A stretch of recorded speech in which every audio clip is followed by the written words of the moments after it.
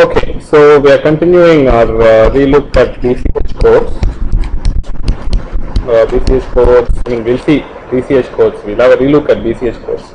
We've been looking at cyclic codes, so we're going to go towards BCH codes from the cyclic codes angle. Okay, so what we saw so far is that a binary cyclic code is an ideal of Rn, which is the ring of polynomials modulo x bar n plus 1. And then we saw that every ideal is in fact generated by some g of x, where g of x divides x bar n plus 1. Okay, and then we saw that x bar n plus 1 factors into linear factors in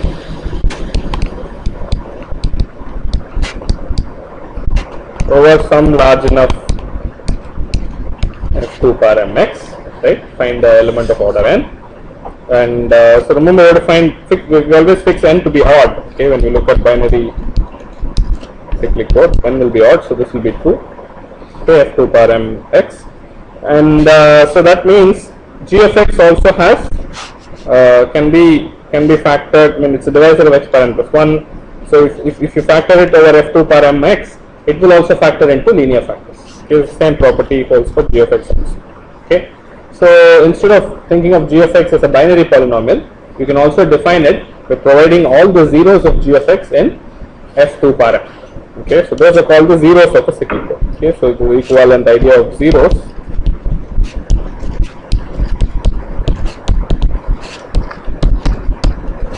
are called zeros of code.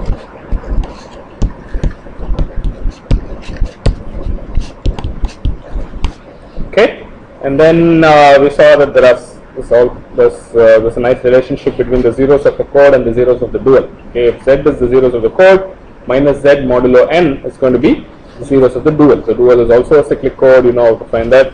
And there's also this check polynomial, which is h of x equals x bar m plus 1 by g of x, and when the generated polynomial of the dual is simply the reversal of h. Okay, so x bar degree of h of x inverse.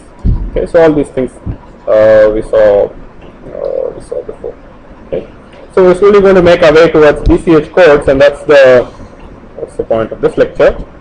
So before that, let me just point out one more result about the zeros of the code, and that will kind of take us towards will complete the notion of cyclic codes for us. Okay. So here's a result, which is interesting. Okay, so let's say you have a cyclic code, a binary cyclic code C, which is generated by g of x. Okay, and g of x divides x bar n plus 1. Okay, so g of x is the generator for C. Okay, so we saw that result, right? If I say it's ideal generated by g of x and g of x divides x bar n plus 1, it's in fact the generator polynomial of that cyclic code. It cannot have anything small. Okay. Supposing we consider g of x comma of p of x. Supposing we look at this ideal g of x p of x. Okay, set of all multiples of g of x p of x in Rn. Okay, remember that's the idea here, right? So this is multiples of all multiples of g of x p of x where in Rn. Okay, so we take all the elements of Rn and multiply by g of x p of x, do modulo x bar n plus 1, see what you get. Okay, so this is my this is my ideal. Okay, so I'm going to ask the question, when is this equal to g of x? Okay, that's my question. Okay, so I'm going to take g of x and then multiply it with some other polynomial p of x. Okay, so that I get an element of Rn. Okay, so I'll keep my degree suitable. And then I look at the ideal generated by the g of x into p of x. And now I want to ask the question, when is that ideal equal to the ideal generated by g of x itself? Okay, so this kind of puts the point of this is, in your cyclic code there might be other code words, right? So this is a code word that belongs to C, right? So it might also generate the same code, but it may not be the generator polynomial. It may be some other polynomial, but it may generate the same code, and you might be interested in that for whatever reason. Okay. So I want to find out, is there any PFX that I can find which will generate the same code? Okay. So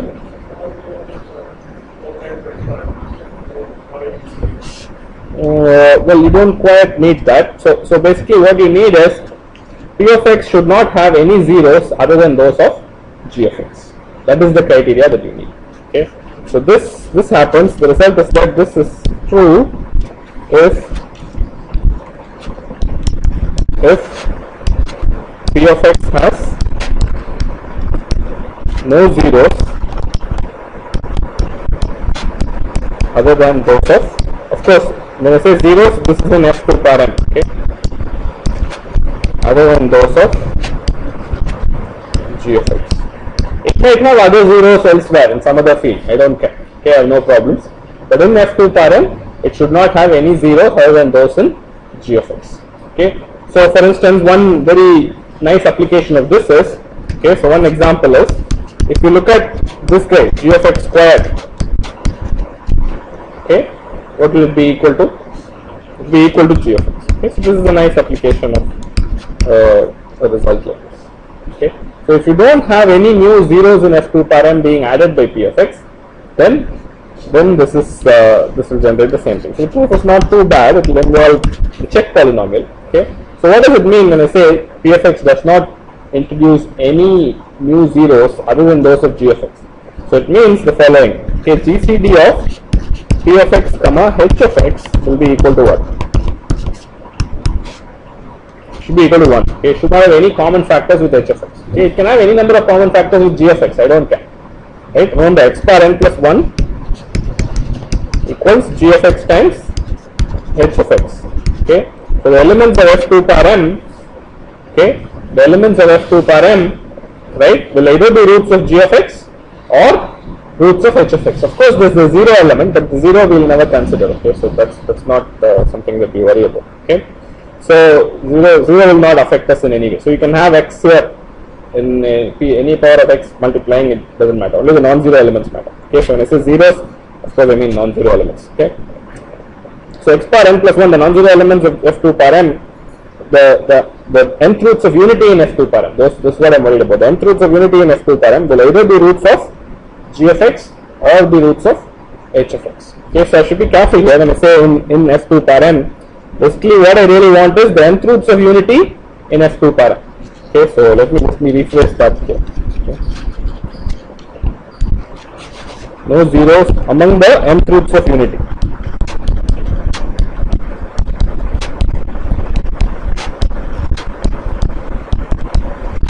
Okay.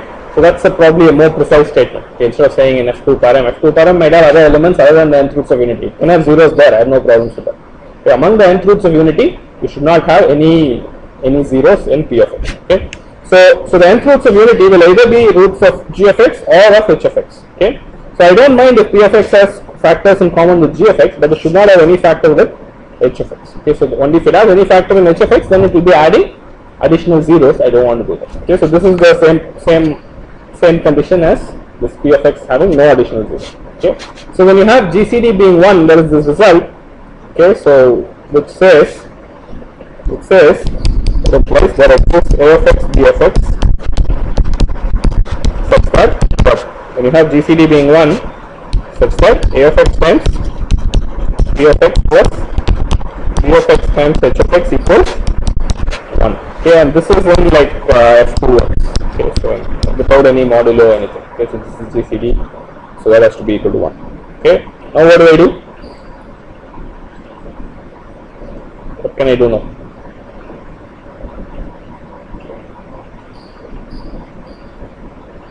Any ideas? I want to be able to show that the ideal generated by G of x, P of x is the same as the ideal generated by G of x. What is the only way to show that? Or what is one of the ways to show that?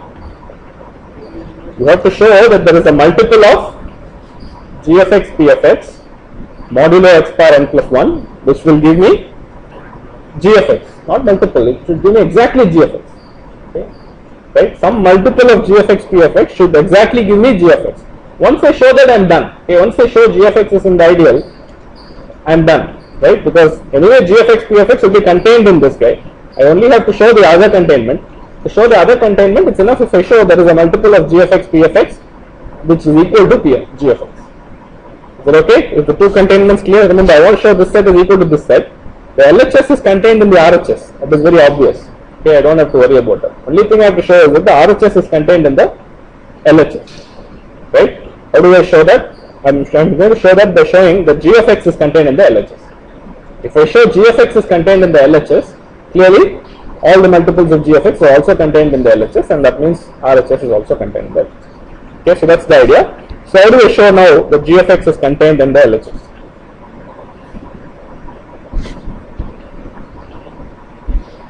What can I do with this equation? Multiply by g of x seems like a inspired idea. So what will happen if I multiply by g of x? I get a of x times p of x plus b of x times, what is g of x times h of x? X bar n plus 1, and that equals g of x. Now what can I do? Oh yeah, I'm sorry. That also happens there.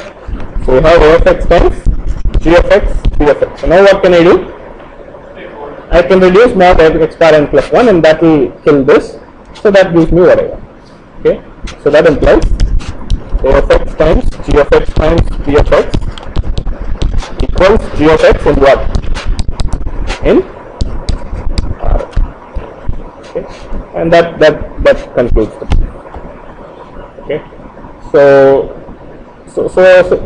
this kind of answers the question that I was initially asking: what other elements of the cyclic code will generate the code itself? Okay, so let's take an example here and then see what happens. Okay, so remember, zeros of the cyclic code will occur as unions of cyclotomic cosets. You cannot have anything else showing up. So let's take n equals 15 just for ease of working with. So you'll have several cyclotomic cosets. Okay, so I think the cyclotomic cosets there should be quite easy. 1, 2, 4, 8. 6, 9, 12, 5, 10, 7, 11, 34. Okay, so these are the cyclotomic cosets, modulo 15 multiplication by 2. Okay, so I might consider a cyclic code C with 0 set.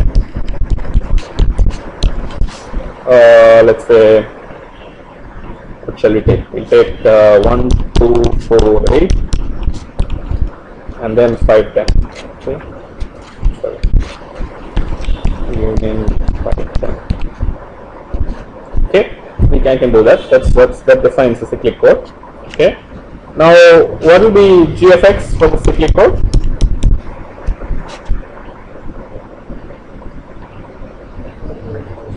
Yeah, so I need the minimal polynomial of the primitive element in g of 16. It's easy to take that to be x bar 4 plus x plus 1. Okay, so it's a very standard thing. And then what about 5? X squared plus x. So it's not too bad. So this is my g of x. Okay. So now if I ask you what other g of x what other polynomial in the cyclic code will generate the whole code? Okay. So it's not too bad to answer. So you have to figure out what h of x is. What is h of x? X plus 1 times x cubed plus 1, and then x bar 4 plus x bar 3 plus x squared plus x plus 1. Right? Those are all the guys out there. So if you take any p of x which does not have any of these factors. So remember, I can take, so degree here is 6. So my degree of p of x can be as large as, can go to 8, right? So I can take any polynomial of degree 8 which does not have any common factors with this. So it should not have x plus 1 as a factor. What does it mean? If x plus 1 should not be a factor, a very simple rule is that you should not have an even number of terms. You should have an odd number of terms. Okay, when x plus 1 will not be a factor. And x power 4 plus x cubed plus 1, you have to avoid this. This also you have to avoid. These things are more difficult. I mean, you have to divide and check it. But once, so there should be enough. There should be several of these guys which give you that. Okay. So that way you can quickly find g of x. So for example, C is the same as g of x times, I mean you can take, what shall we take, so say x bar 3 plus x plus 1. Okay, take some crazy looking polynomial like this. right? So you know there's no roots for x power 3 plus x plus 1 in GF16, right? So it cannot happen. So you take a sufficient polynomial like that, it will work. Okay, simply take any irreducible polynomial of any degree which is not here. You will always get something which is okay. You can take any irreducible polynomial of degree 5, irreducible polynomial of degree 6. You can keep taking such polynomials, and you know it will never hit any of these guys. So it will go. Okay, so that's the kind of example of that. Okay. Alright, so the other thing which is interesting is the dual code. Okay, so what will be the dual code here? The dual code will be generated by what? Okay, so remember what I'm doing. So I have this and this in my zeros. Okay, so my h will have the remaining things, and then when I do h of x inverse, the roots will get inverted again. So if I invert this guy, what will I get? I'll get the same thing. Oh, it's 1. Okay, 1 inverted, 1 inverse is 1. Okay, what will happen when I invert this guy? 3, 6, 9, 12 remains the same. Okay, what will happen when I invert this guy? I'll go back to this. Okay, so CPOP will actually be generated by x plus 1 times x power 4 plus x plus 1 times x power 4 plus x power 3 plus x power plus x plus 1. Okay, so let me ask you a devious little question here. Okay, so I want you to construct. Okay, I want you to construct a C with zeros such that C perp is contained in C. Is that okay? Those are the stoichiometric cosets. Okay, I want to have the dual of C to be contained within C. Okay, so when will one cyclic code be contained in another cyclic code?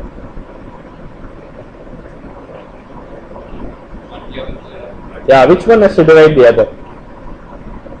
If C perp has to be contained in C, the g of x of C has to divide the g of x of C perp. So they're okay. The generator polynomial of C should divide the generator polynomial of C perp. Okay, only then it will be. So containment for cyclic codes is very easy to answer. Okay, for linear block codes and all, it might be more difficult to look at all kinds of Gaussian elimination. Here it's very simple. You just divide one generator polynomial by the other, you know whether this is working out or not. So how can I make the generator polynomial of C perp divide the generator polynomial of C?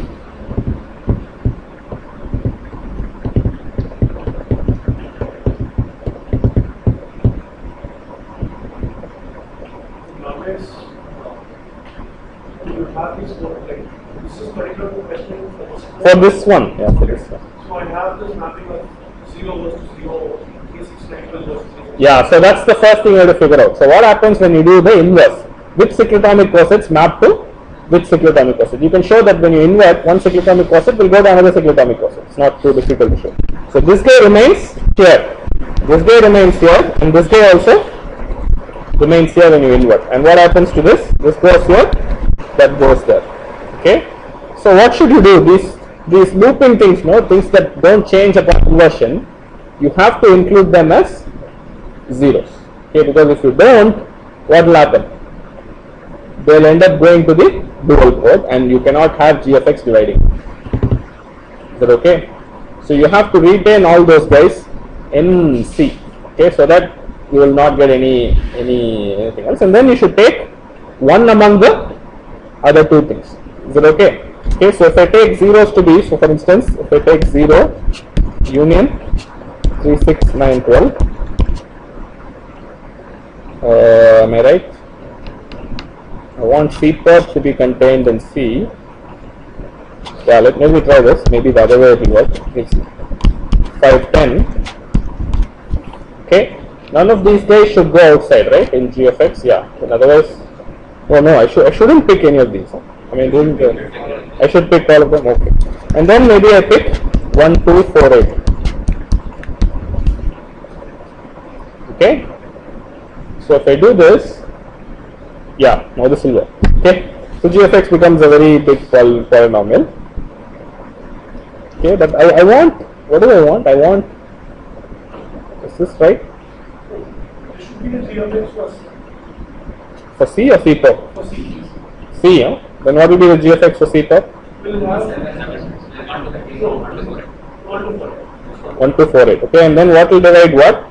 The generator polynomial of C perp will divide the generator polynomial of C. Is that what I wanted? No. I wanted the other way. No. See, that's what I said. There's some confusion here. Zeros of C perp to be contained in zeros of C, or the code C perp to be contained. The code C perp has to be contained in the code C, which means the zeros of C should be contained in the zeros of C perp. Yeah, so this should go for C perp. Okay, so this should be the zeros of C perp, and then I would take the other way. Okay, so there are ways to deal with containment and orthogonality and all these things you can play around with based on the zeros. It's not too hard. I mean, once you understand the way the zeros work, you can partition into two, and how the inclusion works can be easily explained. Okay, so you have to take these as the zeros of C perp, and then you will have what you want. Okay, it's not too hard. All right. So that's the last comment I wanted to make about zeros. So okay. Alright, so the next thing we're going to do is the BCH bound, and that is really what's quite important. Okay. If you have a binary cyclic code with generator polynomial g of x, okay, remember g of x divides x power n plus 1. Let's say alpha is a primitive nth root of unity in some high enough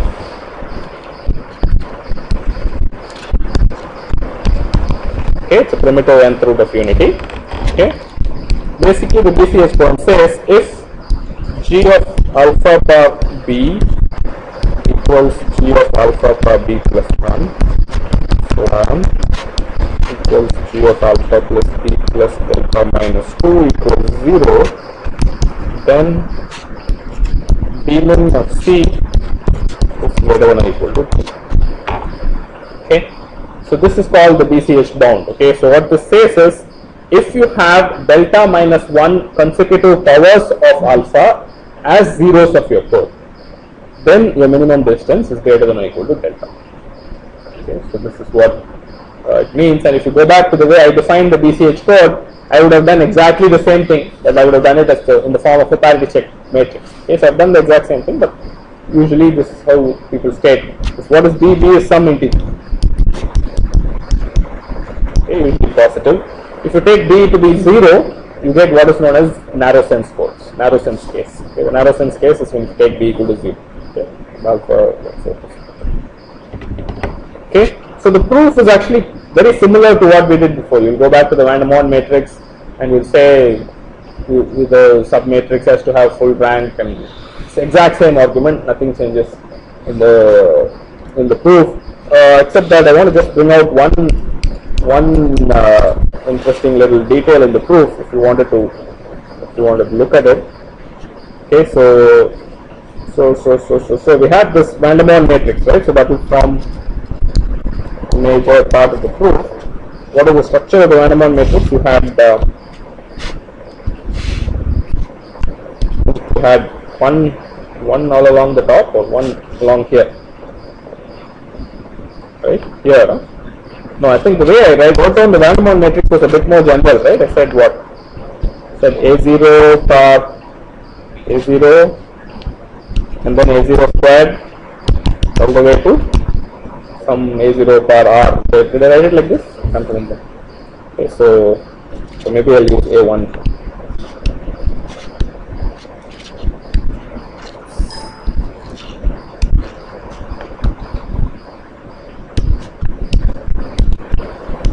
Then A2 squared, A2 power R, and then I said AR squared, AR power R. Okay. So if all these guys are not equal to each other, then we looked at the determinant and we said it has to be non-zero. So this will have full rank. Okay, so this is what we basically use. And so in this case, when you look at these guys, okay, so you will have an easier situation. Okay, so the reason is all of these things are nth roots of unity. Okay, so if you raise them to the power n, they are going to go to 0, right? So you can use that if you like and find explicitly some inverse of these things and all that. So you can do all these nice things. You can write down the full matrix and find the inverse explicitly. So you can do a little bit of an easier job there. But But anyway, in essence, it goes back to this idea. Okay, a matrix like this, if A not equal to Aj as determinant not equal to Q. Okay, and that's the basic result that we use here, and you can prove this. Okay, so from here we define BCH codes. Here I'll define the binary BCH code. So basically you pick some B to be some integer, and you pick delta, which is a design distance, to be a positive integer.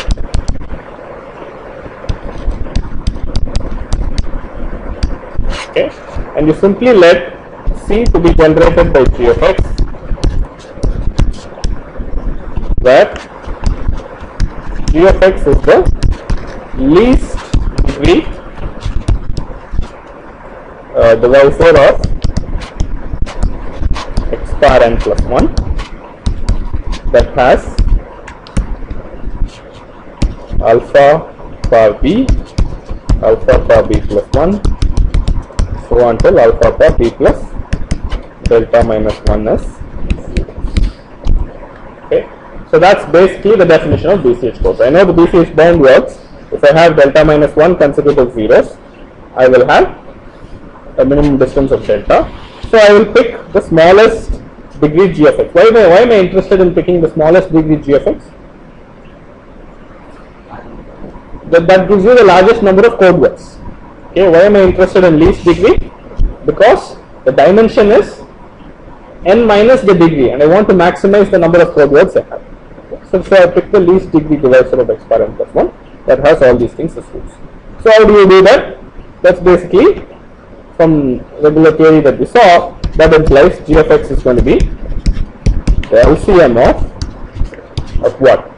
The minimal polynomials of all these things. So like we saw before.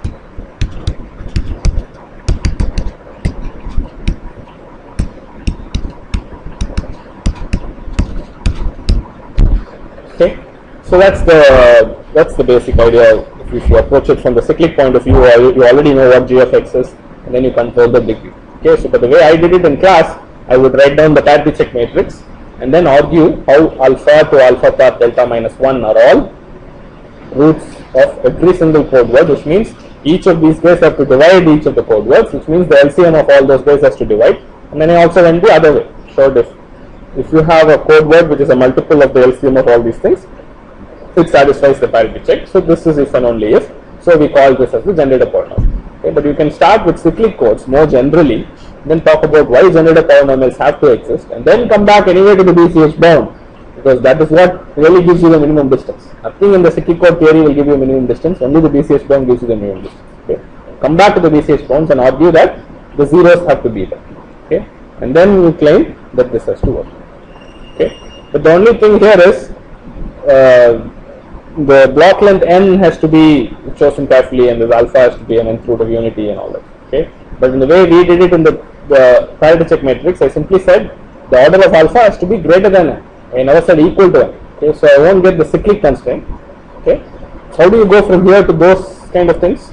You have to shorten the code. Okay, so the last few bits you basically insert zeros. You can always go to n. That also I discussed, if you remember. Okay, so I said so that's the only additional confusion there. That's okay. That can be dealt with very easily. Okay, so that's the BCH code approach from the cyclic code point of view. And of course, if you do the binary case, okay, in the binary case, many things are simple. Okay, in the binary case, you notice that the binary case with narrow sense, okay, for design distance delta, usually you pick delta to be 2t plus 1. Okay, so that t becomes your design error correcting capability. Okay, so if you do that, then g of x is going to be LCM of m alpha. Okay, and then I don't have to do alpha squared. The reason is I know alpha squared is anyway the same minimal polynomial as alpha. Okay, because I'm doing binary, right? So alpha par 3x all the way to what is the last one? 2t. So only the odd things are important, right? So I'll put 2t minus 1. Okay, so that will give me the sorry.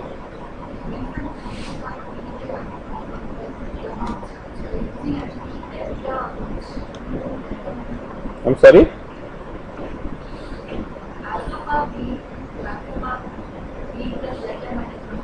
Oh, yeah, it should be 2, no? Yeah, you're right.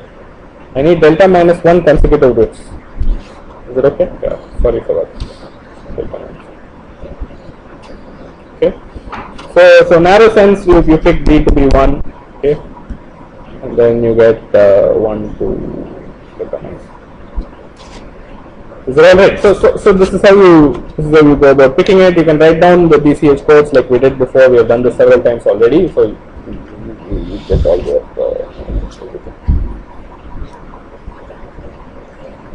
okay. So the nice thing about approaching it from the cyclic codes point of view is you can deal with cyclic. I mean, so for instance, BCH codes of length n equals 21, okay, which are cyclic. You can do that very nicely if you approach it from the cyclic codes point of view. So if you don't do if you do just the parity check matrix, it's a bit confusing as to why is it cyclic and all that. You may not see that immediately, but this is a nice way to do it. Okay, so of course we also had the result about degree of g of x, right? So degree of g of x, okay, is going to be, how many of them are here? T of them. Okay, so it's going to be less than or equal to t times m. Okay, so if you say alpha belongs to g of 2 power m, okay, because there are t such polynomials, each of them has a maximum degree of m. Degree is less than or equal to g of m. That implies k is greater than or equal to n minus m. Okay, so this is true with the BCH.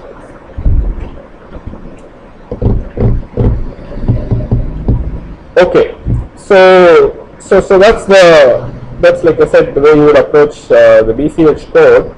And then if you want to go towards the Reed-Solomon codes, okay, the approach is a little bit so we'll have to talk about non-binary cyclic codes. Okay, so maybe I'll think about that then. So we have one more lecture tomorrow also, right? So we can look at the non-binary cyclic code things. So I'm just trying to think if there's anything else I should mention about BCH codes. Yeah, so again you should remember that the dmin is greater than or equal to delta. Okay, most cases will be equal, but can be greater also. There are lots of other results, simple results of this form. Okay, so that's BCH codes. The next idea is to go towards non-binary cyclic codes.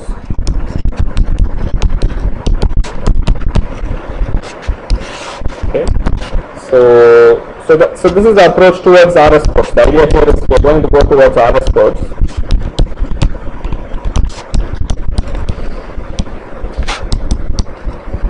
Okay, so if you remember the way I did it in class, I gave you a parity check matrix and I said if you restrict to binary code words, you get BCH codes. If you say codes over the field in which the alpha is, then you get Reed-Solomon codes.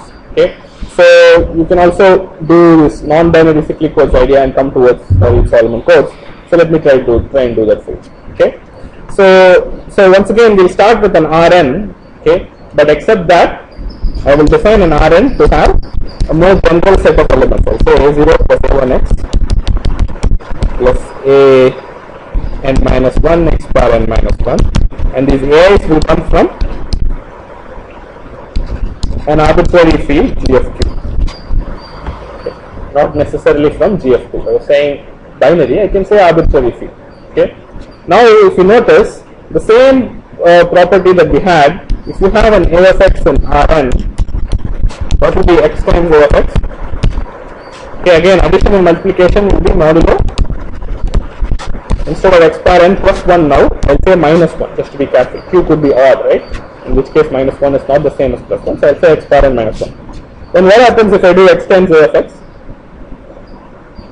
The same cyclic shift will hold. Okay, so if a of x is a0, a1, a n minus 1, if I do x times a of x, it becomes a0x plus a1x squared, so on till a n minus 1 x bar n. X bar n is the same as 1, okay, because I'm doing modulo x bar n minus 1. So x bar a of x becomes the same as a n minus 1, a0, a1, and a n minus 2. Okay.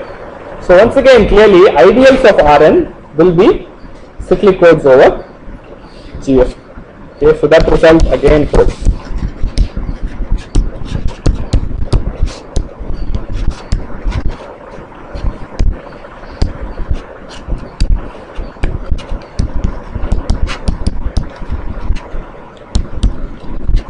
Cyclic codes over GFQ. Okay. So just to keep the notation a little bit, there's one jargon here. Instead of saying cyclic codes over GFQ, it's also very common to say query cyclic codes. Okay, when Q is 2, you say binary cyclic codes. Otherwise, you simply say query cyclic codes. Okay, so that's the first step. Okay, so the first step seems smooth. There's no problem. What was our next step in the cyclic codes idea? We were trying to characterize ideals of this Rn, right? And if you go and look at the proof, the only thing we used is division property. Okay, and the division property works over any field. I don't have to necessarily say anything particular about it. Okay, so you can once again show all ideals of Rn are principal.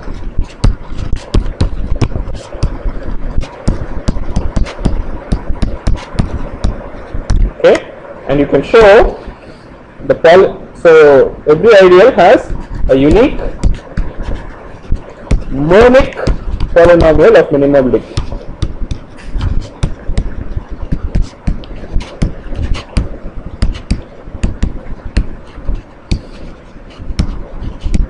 What do you mean by monic, no? Okay, when I say a polynomial is monic, its highest degree coefficient is 1, is unity. Okay, so that's the definition of monic. Okay, you can simply see why I need monic. Okay, if I have a polynomial of least degree and my field has more than 2 elements, if I multiply it by any other non-zero element, I'll get another polynomial of least degree. So clearly, if I don't say monic, the polynomial of least degree is not unique, but the non-uniqueness is very silly. It's only up to a multiplication by a constant. So how do I force the uniqueness? I say monic. Okay, if I say monic, I cannot have 2 different monic polynomials of least degree. Okay, the reason is, if I subtract that, then the first guy will cancel. Okay, I have to subtract, I cannot add. Remember, I'm in an arbitrary field. Now, if I subtract, the first guy will cancel, I'll get a strictly lower degree. So monic guy will become unique. Okay, and then you have to argue now that this guy has to divide x bar n minus 1. Okay, so that's the next step, and you can do that also. Okay, so this unique monic polynomial, it's called the generator polynomial.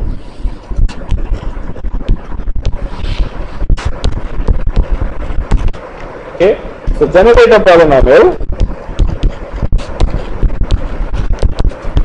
divides x bar n minus 1. Okay, so that's the first result. It's not too hard to argue that result. Okay, divides x bar n minus 1. Okay, all right, and what else can we say? The similar result that we had before. Okay, so the ideal is equal to multiples of g of x with degree less than or equal to n minus 1. Okay, and multiples over. Okay, so I should be careful here when I say multiples here. What do we mean by that? So this multiples, when I say here, this is over SQX. Okay, so of course I showed that it's easy to show that the generator polynomial will generate the entire ideal in Rn. You take all the elements of Rn, multiply with g of x, do modulo x bar n minus 1, you will get the entire ideal. But even more is true, like we proved before. Since g of x divides x bar n minus 1, you can show that if you take those multiples of g of x which have degree only less than or equal to n minus 1, right, degree is only less than or equal to n minus 1, and you do the multiplication only in SQX, you don't do any modulo x bar n minus 1, you still get all the elements of the ideal. Okay, so that clearly tells you that the dimension, right, dimension is equal to n minus degree of g of x. Okay, so that all these properties once again can be shown. You can go back and check the way I proved it. and try to do the modification. Remember, you do x bar n minus 1, then use the division algorithm carefully again and again, and you'll get all these things. It's not very hard to do this. Okay. The part which will become tricky is what is the next step? How did we proceed after this once you figured out all these things? We wanted to factor x bar n plus 1, right? We were so used to factoring x bar n plus 1. So here now we have to factor x bar n minus 1, but then where should the coefficients come from? Sq. So that complicates matters a little bit. Okay. So you have to do cyclotomic cosets modulo n, but under multiplication by q. Okay. So there I think there will be some confusion if you don't do it carefully. Okay, you cannot directly go to cyclotomic cosets. First of all, you should find the primitive nth root of unity in SQM, q power m. Okay, so that's the first step. Okay, so the factoring x bar n minus 1 over g of q is a little bit more complicated. Okay, so it's not quite a bit, not much more complicated, a little bit more complicated. First thing is, you should restrict yourself to a case where x bar n minus 1 has linear factors. Okay, so that simplifies the factoring a lot. If you have repeated factors or some crazy kind of factoring, then you will get into trouble. Okay, so it will definitely have linear factors over a large enough field. Okay, so for that what you do is you pick n comma q, GCD of n comma q to be 1. Okay, so if you do that, it guarantees that there exists alpha in g of q power m such that order of alpha is equal to m. Okay, so if you do that, you can guarantee this. The reason is, if you have GCD of n and q being equal to 1, okay, for a large enough m, q power m minus 1, n will divide q power m minus 1. The same result as before. So we pick for when q is 2, we always pick n to be odd. The actual reason is because then the GCD of n comma 2 will be 1, and I know that for a large enough m, the odd number will divide 2 power m minus 1. The same result will generalize. You pick GCD of n comma q to be 1, and then for a large enough m, n will divide q power m minus 1. And in that g of q power m, you will have an element of order n. Okay. That's easy to do. So once you have this, factoring is easy. Okay. So much easier, let me say. Okay. So usually people stick to this. Okay. You don't allow repeated factors and all kinds of complications in x bar n minus 1. You just stick to this. Then what you can do is you can find cyclotomic cosets modulo n under multiplication by what? By q. You have to multiply by q. Okay.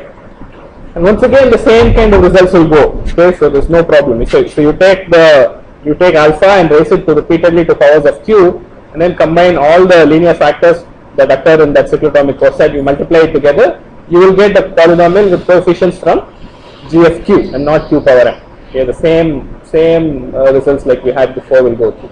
Okay, so it's a bit more difficult. I never proved this in great detail in class, so believe me, this will happen.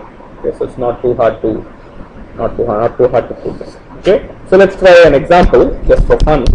A little time, so we'll stop. We'll continue with this in next class. So for example, if I pick, let's say, what can we pick? Okay, so we can pick a very simple case. So let me pick n equals 15. Okay, I'll take q to be 16. Okay, so this is a very simple case. Okay, so it's not too hard.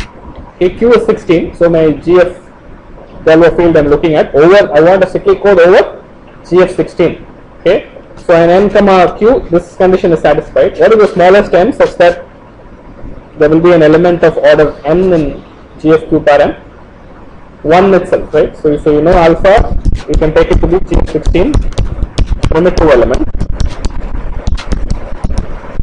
Okay, then order of alpha will be equal to 15. Okay, so this is a very easy factorization. Okay, so you know what will happen, right? So x bar n minus 1, in fact, it's the same as x bar n plus 1 here, because characteristic is 2, even though I said q is 16. This actually is the product of x minus alpha part I going from 0 to 14. Okay, you know that this is true. Okay, but what am I talking about? All the cyclotomic cosets. Let's try to do cyclotomic cosets modulo 15 and a multiplication by 16. What happens? 0 will be a cyclotomic coset, and then suppose I start with 1. What happens? 1, just 1. What happens if I do 2? 2 times 16 is what? 32, but modulo 15 is again 2. Okay, so we'll see every cyclotomic coset will have just one element and there will be 15 of them. Okay, and that's not very surprising because each of these polynomials is actually a polynomial with coefficients from G of 16. It's no big deal. Okay, so you really knew what you're going to get. Okay, but if you take a slightly more complicated example, okay, let's say I pick n equals what shall we do? Let's say we pick n equals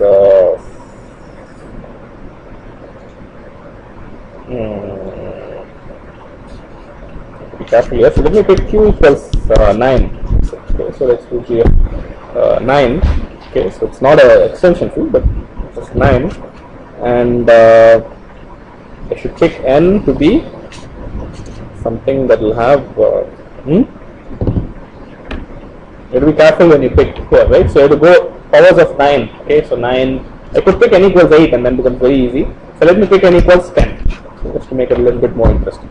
Okay, so if you look at that, then you'll see that the primitive element, right, primitive 10th root of unity in an extension field of 9 will be m equals 2. Okay, so see q squared 9 squared minus 1 is 80 and 10 divides 80. Okay, so in G of 81, okay, you will have a primitive 10th root of unity. Okay, but all that you don't have to know if you use the cyclotomic coset idea. As long as I know 10 and 9 are relatively prime, you can use the cyclotomic coset idea and smoothly get away with it. So you'll have 0, right, and then you'll have 1,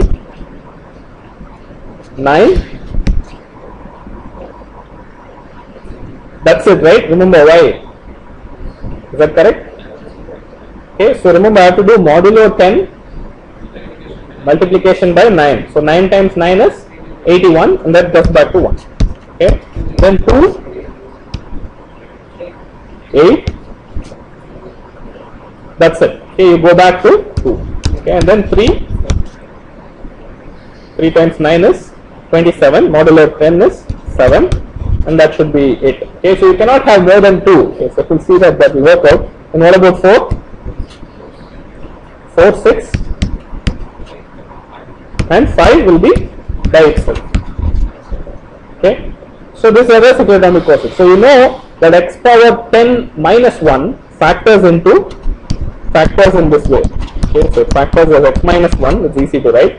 And then you will have 4 different polynomials of degree 2 with coefficients from f9. Okay, f9 is from 0 to 8 modulo 9. Okay, so we'll have coefficients like that. We'll have 4 of them, and then finally we'll have one more guy. What will be that? Let me see. Yeah, do x plus 1. Right? Because x power 10 is even. No, so you'll have x squared minus 1. So x minus 1 into x plus 1. If you want, you can write x plus 1 as x minus 8. Okay, so that will also be a fun. Okay, and then you will also have some additional polynomials here. I am not writing it down. I don't know what they are. If you want, you can simplify. It's not very hard to do that. I mean, first of all, q is 9, no? So what will be 1, 9? So you need a primitive element, right? So you have to find a primitive element. In most cases, 2 will be a primitive element. I think 2 is a primitive element here. 2 power 8 is what? I think it's is it okay? 2 a primitive element in GF9.